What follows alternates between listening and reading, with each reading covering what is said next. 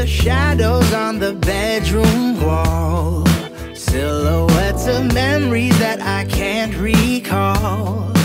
Trying to be ready for the call, trying not to fall, ready for the landfall. Rolling way too slow to win this human race.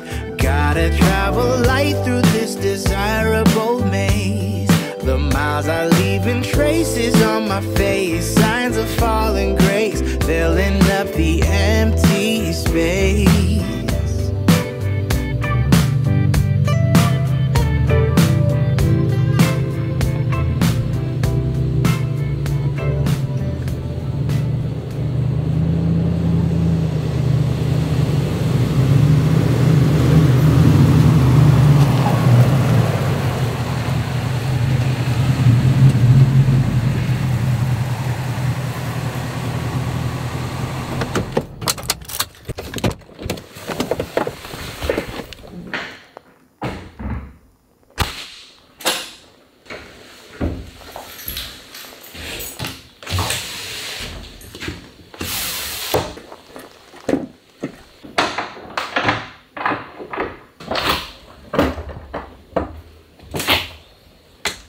My friends, welcome to the Lone Wolf Cabin.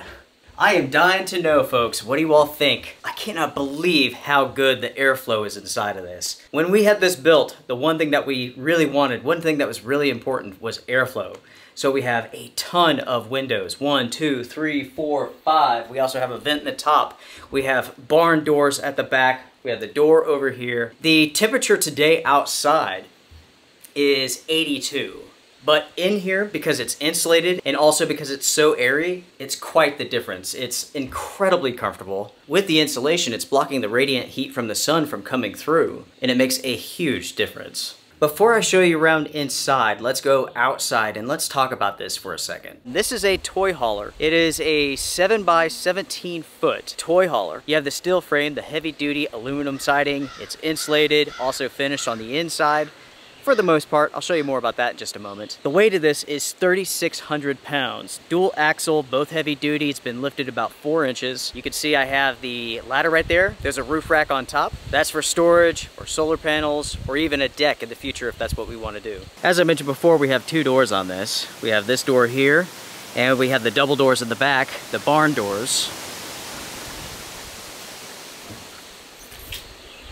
Going back to the inside of the cabin here, that's what I'm going to call it from here on out. It is a trailer, it's a toy hauler, but I'm going to call it the cabin. On the inside, you can see that it's been partially finished, and what I mean by that is this. We have this upper row of cabinets, lower row of cabinets. It features a stainless steel top. We have the walls, the floors, the ceiling, all that's been finished out and also insulated. It is 100% off-grid. There's no power outlets, nothing like that. All of those needs will be addressed with power stations that we have inside, that we bring inside. So far, we really haven't done much. You can see that we prepared the area around the trailer and underneath it. On the inside, we have a few tables, and that's pretty much it. There is like a small little drawer system over there with nothing in it. As of right now, this is very bare bones, and that's what this trip is all about. It's a first run. There's no bed in here, no couch, nothing like that. I will take care of that in the future, or I should say Susie and I will. But heck, I'm so excited about this that I wanted to come out, show it to you all, and we'll spend a night in it. As a reminder, everyone, a merch store has been set up, so if you're interested in some outdoor gear review merch, you can find a link down below. Thank you all so much for the support. It means a lot. I need to check the weather real quick because on the way out here, I received a notification that said that there's a severe thunderstorm watch for this area. That's interesting considering the fact today was supposed to be beautiful. Severe thunderstorm watch in effect until 5 p.m. It is now 2.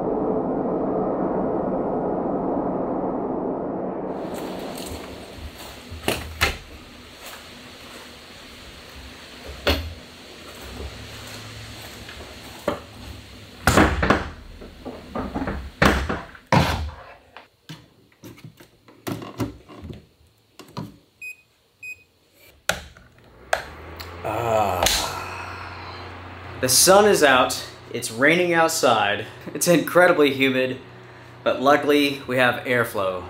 And also there's a nice echo in here.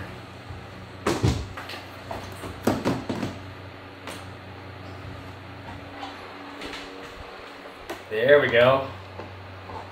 I've spoken about the importance of airflow in previous adventures. You can camp out in temperatures over 100 degrees as long as you have airflow. If you have that, you could stay cool, you could stay comfortable. This fan is making a world of difference inside of here.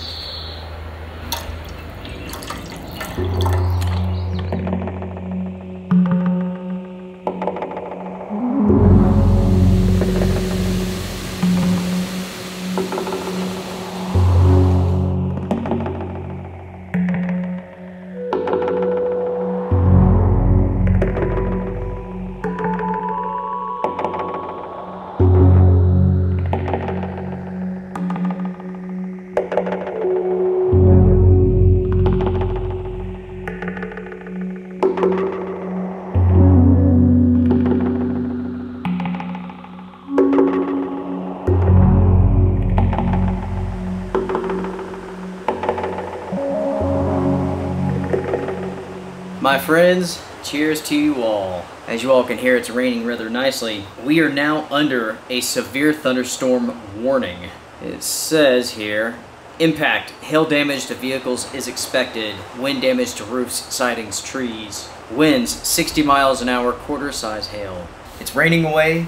I have some coffee here inside of the cabin. This is really working out well. The first thing that I need to do, though, is fill it with stuff because I can't stand the echo. It's a little much. All in all, I'm very impressed. I'm really happy with this. If you didn't see my previous episodes about the cabin, the main reason, the main point of this is for gear testing. Secondary is to enjoy it, but primarily it's for gear testing. Here at Lone Wolf Mountain, this is 50 miles away from where I live. As I've begun testing out more and more tents in more extreme conditions to see what their limits are, I discovered real quick I needed to have something here so that when I was testing out a product and it failed, I could have some safety. If you go back to like last year and the year before, testing out tents in the fall into the winter, I would have these issues where the tents would leak, I would be inside of them, I'd be getting wet. I'm testing out the tents not only for waterproofness, but like condensation, moisture control, and so on.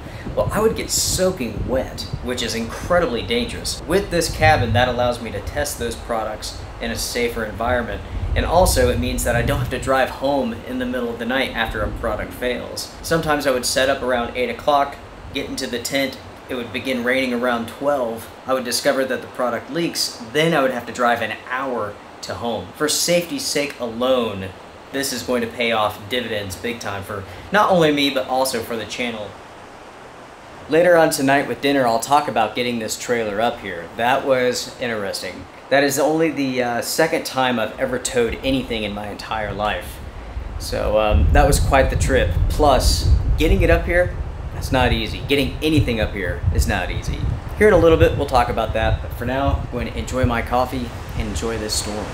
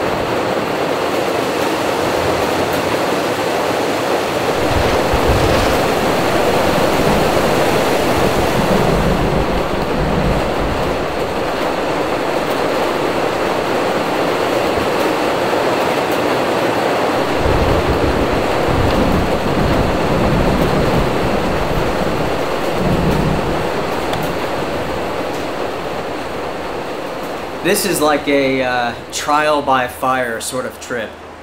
I mean, it is just flat out pouring. Some of those wind gusts are like 50 miles an hour. Scary, almost, actually. Oh, I just got a text message from Susie. She says, major storm at home. High winds, but everything's okay. That's crazy. The forecast today was like a 20% chance of rain. The entire area is under a severe thunderstorm warning right now.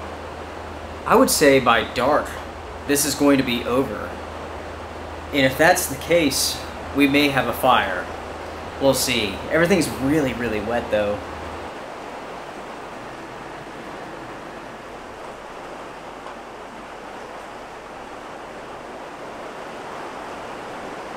I did not expect it to rain this long. It has been raining for about 3 hours straight. It's only 5 o'clock in the afternoon, but it is dark outside. It is very, very dark. It looks like it's like 8 o'clock out there. I'll tell you what, I'm going to go ahead and cook dinner. That way, by the time I have everything wrapped up, it'll be dark and we'll get a fire going.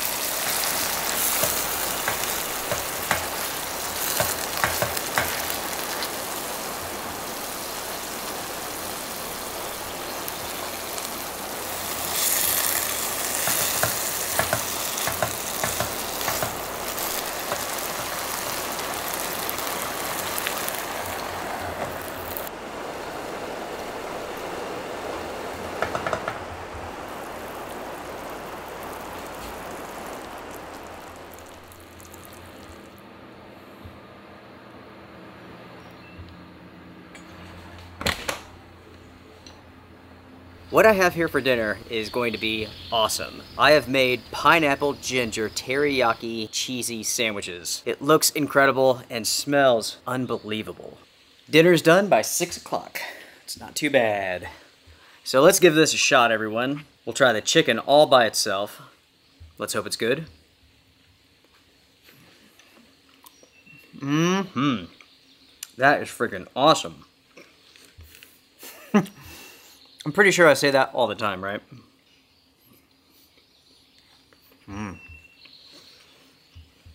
Especially on that toasted bun. That is awesome. There's almost like a barbecue element to this. What is also awesome is the conditions. Right now, it's about 70 degrees. Feels really, really good. Talking about this trailer for a second, this came from Colorado Trailers. We purchased it from them. They had it manufactured down in Texas. And then from Texas, we had it shipped here. All in all, it has taken about 6 months to get this. The waiting list is huge. These things are super popular. People oftentimes will convert them like we've done, and they will camp in them, as well as keeping their gear inside of them. The benefits of going this route are many. First off, we can move it. We can move it anytime that we want to. That means many things. If we decide to take this on an adventure, we can. We could take it, we can camp in it. Think of it as like an upgraded, stronger, heavy-duty RV. Again, folks, this thing weighs 3,600 pounds. Dual axle, each one rated for over 5,000 pounds. It has a 4-inch lift on it. Towing this thing over here was an adventure. I have to be honest, I'm not the world's best tower. I've mentioned this before, I've towed twice in my life. The first time I towed a car from Oregon all the way here to North Carolina. That went really well, but that was like, I don't know, 12 years ago, maybe? The individual who brought it to us was a woman. She was incredibly sweet. Her name's Stella. Stella, thank you so much. She started this business of like delivering things 2 months ago. And she said that she's been all over the country. She even gave us some pointers on how to like hook up the trailer, towing it, and so on. I really appreciated that, big time. The adventure of towing that thing out here, was interesting. So first off, with my truck, the previous owner, he must have towed quite a bit. The truck is equipped with air ride suspension, so like no matter how much weight you have in the back, the truck will not squat. Also, the truck has a brake controller, in addition to a compressor. What's kind of funny is that I know absolutely nothing about a brake controller, so it is how it is, or I should say it was how it was. So we hit the road. The first thing that I notice is like the brakes, they are super, super sensitive. If I even put moderate pressure on the brake, the truck would come to a stop. I didn't notice that the trailer's brakes were locking up, but that is what was taking place. So we hit the road. Maybe 40 minutes later, there's quite a bit of traffic behind me. I find a pull off, I take it, and one of the vehicles behind me, he pulls off too. And he lets me know that every time I touch the brakes on the trailer are locking up. I didn't notice this while driving, but I appreciate that information. So I look at the brake controller and I can see that every time I hit the brake, it says 5.5, I'm not sure. There's a little dial on there. I cranked it down to 2. And that solved all of the problems. With Lone Wolf Mountain, the driveway is half a mile long, and at the beginning, it is incredibly steep. I mean, folks, it's like this. I open up the gate, carefully go through, I hit the gas, and we start climbing this mountain. So we're going up, and it turns super sharp, and then goes straight up. Just flying up this mountain. Truck did great. I love that V8 power. More than anything, I love the V8 sound. You can't replicate it. Anyways, we make it halfway up the mountain. We know by then that everything's going to be fine. So we make it up the mountain here, come out here into this opening, I bring it over, and I'm trying to get this trailer on this pad. I'll be honest, I did the equivalent of like a 40-point turn. It was, it's like this, turn, you know, back and forth, back and forth. I'm not really accustomed to backing up with a trailer. That is an art. It takes some time to get it. It's one of those things where you have to turn the opposite direction of what you think you would have to. In the end, we got it here. It's all settled. And it's been here for about a week. It was quite the adventure, my friends, quite the adventure. As far as security goes, this thing is set. No one's going to be able to take it. First off, they would have to get through the gate. Then there's 2 tire locks, wheel locks. There's a trailer hitch lock and something else. I can't remember what they called it, but there's another lock. It's not impossible, but it's highly unlikely.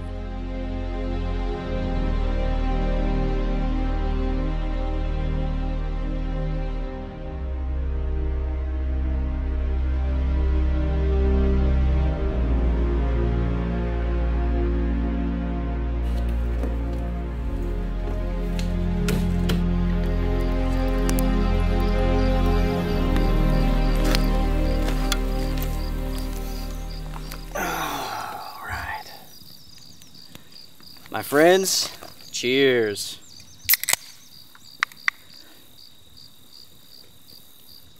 It's a good way to end the evening. Sitting around a nice fire, having a beer, listening to the night. The sunset this evening was incredible. I love those. Right after a storm, they're always the best. And that one did not fail to impress. Talking a bit more about the cabin there. By the way, we need a nickname for it. If you have a good nickname, comment down below or shoot me an email. I appreciate it. I haven't spent enough time with it yet to really have a good name, but I'm sure we will come up with something. Those trailers are not very expensive. Or I should say this, they weren't 6 months ago when we locked in our price. Because of inflation and how bad the economy is, folks, it has gotten so bad it's unbelievable. It only took 2 years, and well, there you go. With building materials being so expensive, this was a really budget-friendly way to go. And something like this, man, I mean, you can use this for all sorts of purposes, something like this. Comparing the toy hauler to like an RV, there's a substantial difference in quality. RVs, for the most part, well, the quality on those things are just so-so, but yet their prices are super high. We wanted something more substantial that could handle the elements here at Lone Wolf Mountain, and ultimately, that's what we decided upon. I cannot wait for this winter, folks. Got the heater buddy going in there, it's snowing, looking out the window, the landscape's white. It's just you and I. It sounds good, don't it? Sounds really good. As you can see, I have thought about this for a while now. You might be able to see it behind me. The fireflies are out, and there are millions of them here. This area is known as the firefly capital of the world. Now, that sounds impressive, but it's not, because numerous places claim that. We're just one of many. Just in case you're wondering, with fireflies, they're a type of beetle, and there's like 1,000 different types of these things depending on region. When they light up, that is part of the mating process. That's how they attract their mates.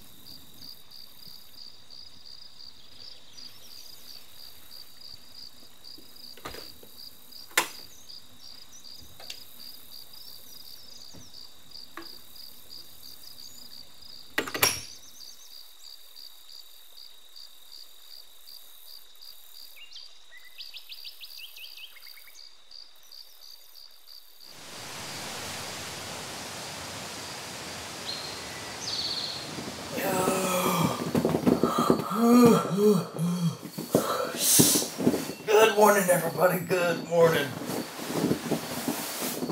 It's official. I'm a bum. I slept in. It's about 8:30. I'm not entirely sure what happened there. I had plans to get up early and watch the sunrise, but that did not work out. I guess I was just sleeping good. Let me tell you, everybody, it is so cool, so comfortable. I mean, it feels incredible. As for last night, slept great, very comfortable on the floor. Also, this quilt did a good job. This is the one Tigress quilt. Man, I like this quite a bit.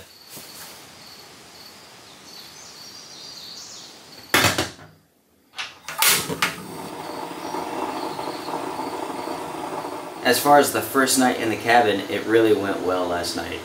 Very comfortable. This is going to be super, super nice.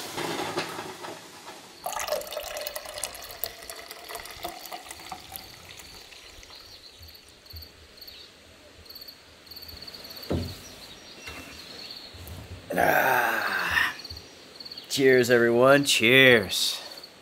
For the last week, it's been hot here. We've been under a heat wave. So by like 9 o'clock in the morning, 80 degrees. It'd be that hot. What a difference.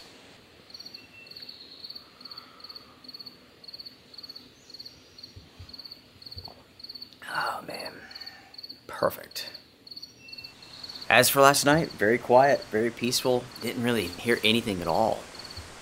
I went to bed around, I don't know, 11, and for some reason slept in super late. Oops. As far as the cabin trailer thing goes, I really like this, guys. I really do. I think this is going to be so nice. Not only to get away from it all, but for testing purposes here at Lone Wolf Mountain. There's quite a bit of work to be done here, though. As it stands right now, bare bones, No lighting, no seating. We need to finish hooking up the table, get the water going. I had to order some parts for the setup, and that should be coming soon. That way we could actually use the sink, the faucet, and all that stuff.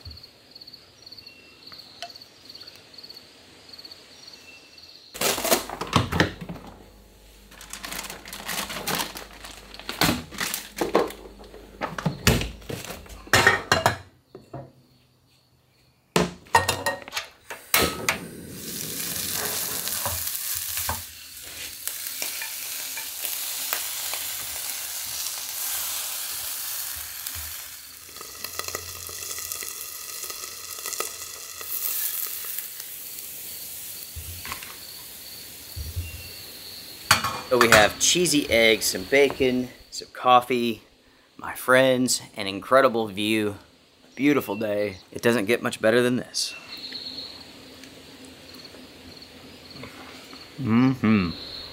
After breakfast, I have some work that I need to do. I have a new tent that I'm testing out, so I need to set it up, see how easy it is to pitch it. It's a tent from Alps Mountaineering. A teepee tent. It looks interesting. The price wasn't all that bad, but here's the thing.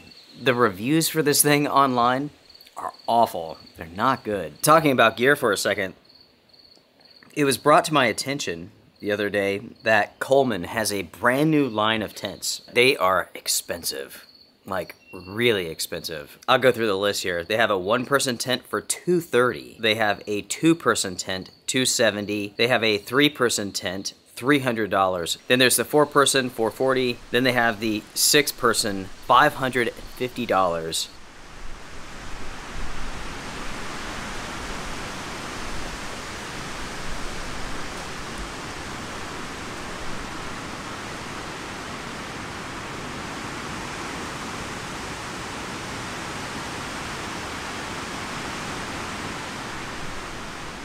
All right. Breakfast was amazing, folks, and this was a good trip. Thank you all so much for joining me for this very quick first run here in the cabin. Make sure to hit the thumbs up before you go because it does help the channel. You can support the Outdoor Gear Review, Patreon, YouTube. You can join the Wolf Pack. The Outdoor Gear Review is fully supported by you and no one else. No sponsorships, no product placements, none of that BS. The channel is agenda-free and always will be. With that, I'm done. I will see you on Sunday and Tuesday with the reviews and next Thursday with the next adventure. Bye for now. Strength and honor.